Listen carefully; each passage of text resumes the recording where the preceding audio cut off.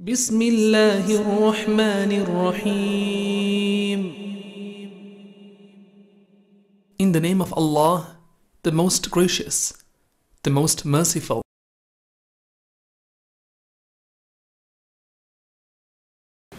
السلام عليكم ورحمة الله وبركاته. بسم الله الرحمن الرحيم. الحمد لله والصلاة والسلام على رسول الله وعلى آله وأصحابه أجمعين. We praise Allah subhanahu wa ta'ala. We send blessings and salutations upon Muhammad sallallahu alayhi wa sallam, his entire household, all his companions. We ask Allah subhanahu wa ta'ala to bless them all and to bless every single one of us. Ameen. My beloved brothers and sisters, you and I know that Allah subhanahu wa ta'ala created man from dust. He created man from soil.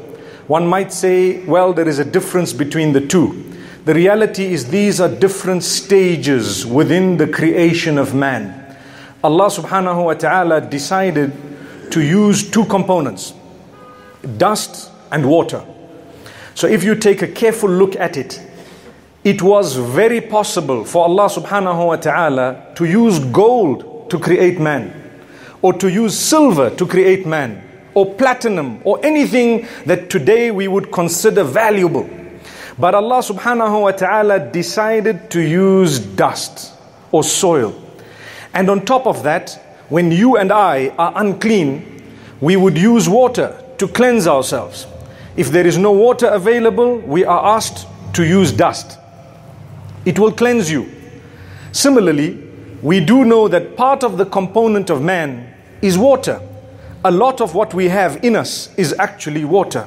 May Allah subhanahu wa ta'ala help us understand that He has chosen these two in order to create us for a reason. Similarly, when He created a female, it was His choice. Before I get to that, let me explain to you that there is nothing insulting in being created from dust. Someone says, what were you made from? Now you cannot say gold, you can't say US dollars, you can't say anything else. You have to say dust. That's it. It is not an insult to you that Allah chose to create you from dust. Your value is determined by what you are today and who you are today and now. And when you go back to Allah subhanahu wa ta'ala, what deeds you are going to take back, that is what your value is determined by. So why did Allah choose to create me from dust? Like I said, many reasons. We were souls at one stage. Before we were given bodies, we were all souls. Allah wanted to test these souls. So He gave you a uniform to say, I have a place. But in order to get there for the examination, you need to wear something known as a body. I'm going to put the soul into that body for a short period of time. Some of the limbs and organs you might lose while you are in that examination, and some of them you may lose towards the end of the exam, knowing that the whole lot you're going to leave behind when you finally return to us. This is why when you and I die, we are taught to bury the body back into the soil and to leave a little gap between the body and where the soil actually goes on top. And the reason is that oxygen that is trapped there is what is used to decompose the body. If there was no oxygen there, there will be no combustion. There will be no decomposition. So that's one of the reasons why you have to leave a gap of oxygen before you actually put the soil. You cannot put the soil, or it is not correct to put the soil straight onto the body. My beloved brothers and sisters, a female is created from the rib of man, according to the hadith sahih of Abu Hurairah radiallahu anhu. Now, sometimes you have women who start arguing, no, that narration is like this, and that man is like this, na'udhu billah. It's insulting to say we are from a rib. I want to tell you, if you think it is insulting to be created from a rib, it is even more insulting to be created from dust. So choose which one you want, one of the two. You either say dust or a rib. I think it's a greater honor to be created from a rib, from something living. Hence the name Hawa or Eve. It means one who was created from something living. Subhanallah. This is an amazing creation of Allah subhanahu wa ta'ala. Let me get to the point I want to raise. When we say dust, it's valueless. When you have dust on your motor vehicle, you cannot wait to wash it, especially if that motor vehicle is a dark color. If you have dust in your room, it means there's something wrong. But you were created from dust. Look at how we look at dust so low. But with us, we suddenly think we're a big, big deal. And Allah raises this with us. You know, we read surahs in the Quran. If I were to tell you, have any of you read Surah Yasin? The majority would say, yes, we've read it. And we haven't just read it once, we read it often. But if I were to tell you, do you know the meaning? Some will say yes. The bulk will probably say no. And if I were to tell you, have you ever pondered over the meaning? I think most of us would say no. There is a verse there that is repeated. Listen to it. أَوَلَمْ يَرَ الْإِنسَانُ أَنَّا خَلَقْنَاهُ مِن نُطْفَةٍ فَإِذَا هُوَ خَصِيمٌ مُبِينٌ. Does man not realize, does man not see that we created him from a droplet of semen? Now one might ask, just now you said dust, now you're saying droplet of semen. The original creation from dust. The reproduction, Allah chose a certain method of reproduction, that's His system. So that is a droplet of semen. And Allah says, has man not seen that he was created from a droplet of semen? And then suddenly, after being one little nucleus and multiplying, becoming a little zygote, an embryo, and thereafter growing by the will of Allah, and you were born, Allah subhanahu wa ta'ala says in another verse of the Quran, وَاللَّهُ أَخْرَجَكُم مِّن بُطُونِ أُمَّهَاتِكُمْ لَا تَعْلَمُونَ شَيْئًا. Indeed, it was Allah who took you out of the wombs of your mothers. You knew nothing. You knew absolutely nothing. You couldn't even speak. And you don't even remember that moment. None of us here can remember the moment we were born. It's because as much as you know how you were born and when you came onto the earth, you will not be able to remember. Allah says, in order to show you, oh man, that this life is all about a test. It's a test. So getting back to that verse, when we were born, we knew not how to speak. But when we learned how to speak, we started swearing. A'udhu billah. We started lying. Astaghfirullah. We started speaking bad. And Allah says, hang on. We taught you how to talk in order that you do not lie. In order that you do not swear. In order that you do not cheat. And you are going exactly into cheating and lying and stealing. So you don't even know why you were made. So Allah says at the beginning that has man not seen we created him from a droplet of semen. And then Allah says beautifully and powerfully, فَإِذَا هُوَ خَصِيمٌ مُبِينٌ. Suddenly, when he gains a little bit of ability to speak, a little bit of money, a little bit of authority, he starts becoming so argumentative. He starts arguing about what? Number one, about us. Astaghfirullah. There are people who claim Allah does not exist. That's one. But worse than that are those who claim Allah exists, but they don't follow, they don't obey. Subhanallah. So Allah says, look at man. He knows he was nothing. In fact, you know Surah Al-Dahr. I'm sure we read it in this masjid. Mostly all the Fridays we try to read the sunnah of Surah Al-Dahr, Surah As-Sajda and so on. You will hear the first verse. I'm sure we've heard it. هل أتى على الإنسان حين من الدهر لم يكن شيئا مذكورا. Has man not passed through a phase when he was nothing even mentionable, nothing worth mentioning? Look, if I am 45 years old, for example, where was I 46 years ago? Nowhere. Where was I 50 years ago? Definitely nowhere. Where was I 100 years ago? And I come onto the earth and I have the audacity to start swearing, cheating, lying, deceiving, lying about Allah and committing sin against Allah, knowing fully well that I'm going to return to the same Allah and knowing that the test is going to come to an end and I'm busy writing the wrong answers and I know what the right answers are. Astaghfirullah. That's why Allah says in Surah Yasin, look at man, look at him. You know, when you and I see a young person growing up, and we saw them as children, and suddenly, you know, they perhaps used to talk and so on. When they grow big and they develop horns, you know what that means? They develop horns. They become wild. They want to argue and fight. They'll come to you as an elderly person and swear you. They will disrespect you in full view of the whole public. And the only thing you can say in your mind is, I feel sorry for this little child here who really doesn't know that they were a droplet of semen at one stage. And they were born in such a way that if no one managed them, they would have died. Astaghfirullah. And look at him today. He wants to come and argue and fight, and he wants to come and put his point forth in the most disrespectful manner. Where is man? What happened to him? He was such a cool, calm youngster a long time back, and suddenly, now that he's been given the opportunity to show his true colors, he has begun to show those true colors. We always say, money does not spoil you. It only gives you the opportunity to show who you really were always.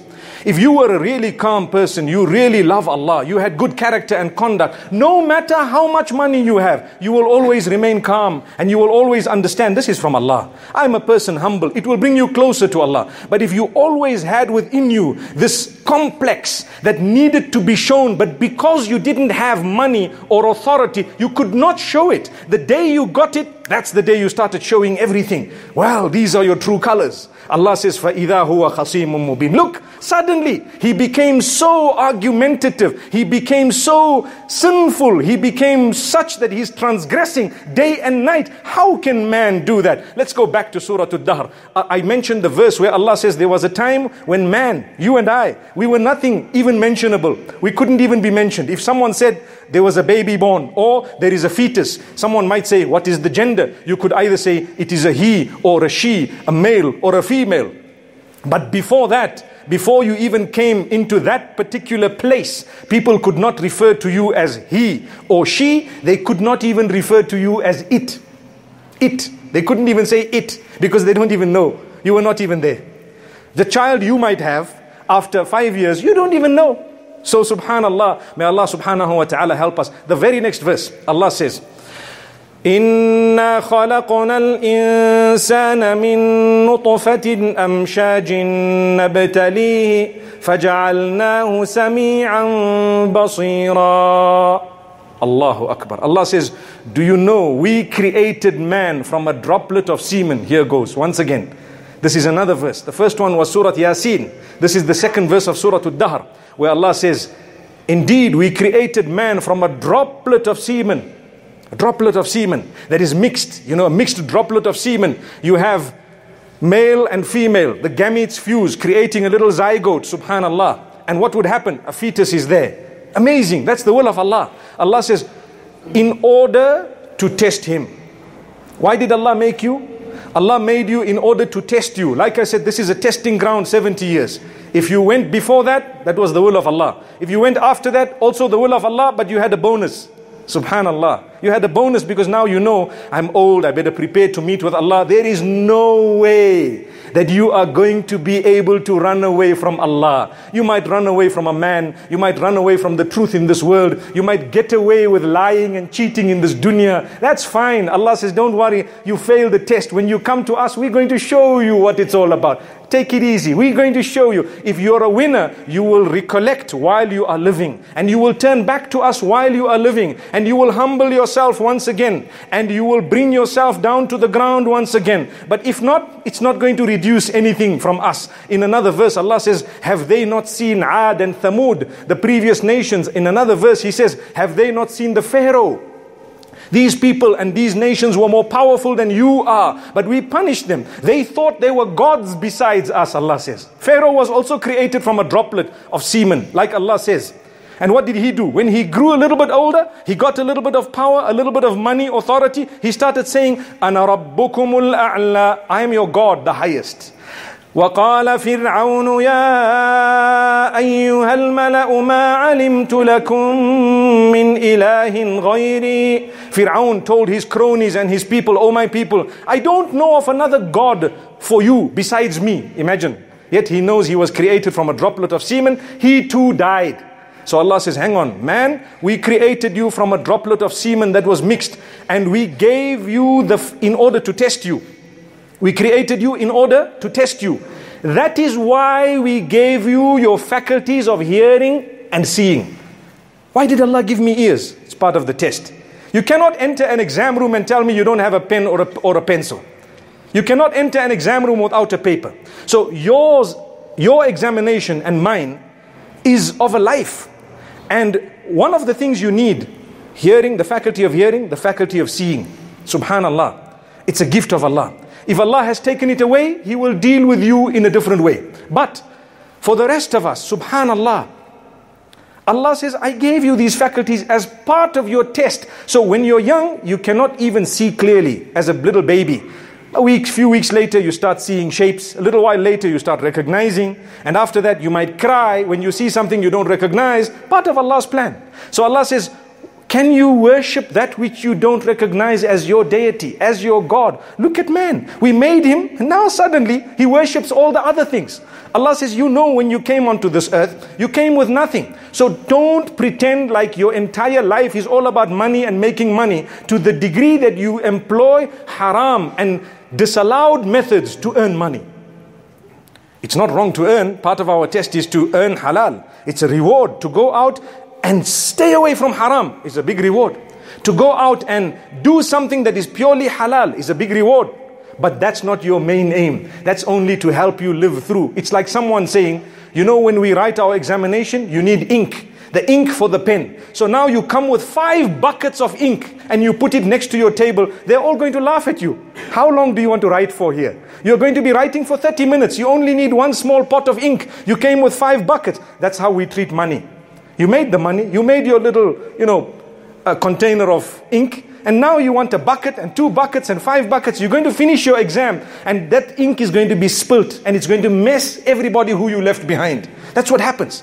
May Allah subhanahu wa ta'ala guide us. If it comes in a halal way, alhamdulillah. If not, trust me, you don't need it. You don't need it. You will fail your test. You might live a life of luxury, leave a lot behind, but there will be no blessing in it. There will be destruction in it. So this is Allah. Allah says, I gave you your faculty of hearing and seeing in order to test you. And I have guided you. As you grew older, I showed you what is right, what is wrong. You know what is right and what is wrong. You know you're going to come back to us. So don't choose the wrong path. If you choose it, you might get away with it in this world. But if we choose, we might even punish you in this world. Wait, it's a time. Allah gives a chance to people. Allah gives 1 chance, 2 chances. He has a quota of chances. After those chances are over, the punishment descends. The wrath comes down. When it comes down, nothing can stop it.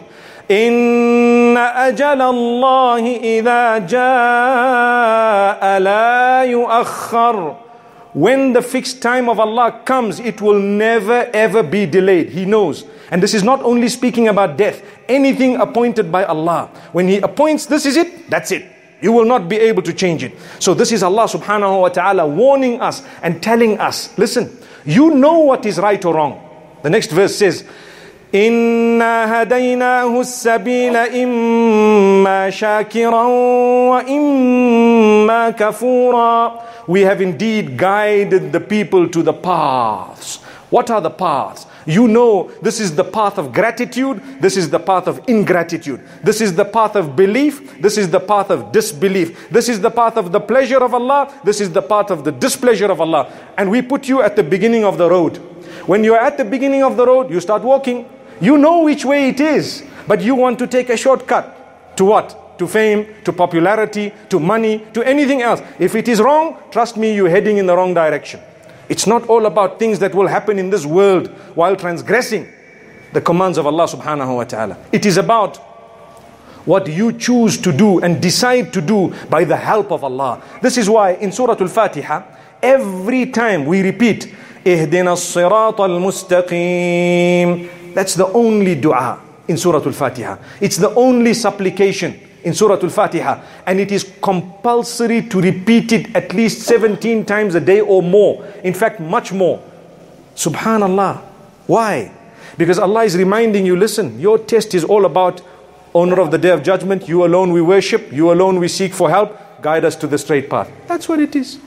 Why do you repeat Surah Al-Fatiha? Why is it so important? Why is it melodious? Why do your children, when they are 2 years old and 3, start repeating Surah Al-Fatiha if they've heard it? They start saying it again. You find a small baby, as they grow a little bit, they listen within the Muslim home to Surah Al-Fatiha and they start repeating it. That's the power of Allah subhanahu wa ta'ala. A child will repeat. Let's keep our homes alive, inshallah, with beautiful words of Allah, rather than them learning all the latest Bollywood, Hollywood songs, and so on, when they don't even know Surah Al-Fatiha. My brothers and sisters, this is Allah. So Allah says, oh man, don't forget where you came from. Don't ever, no matter who you are today, don't forget where you're your beginnings were.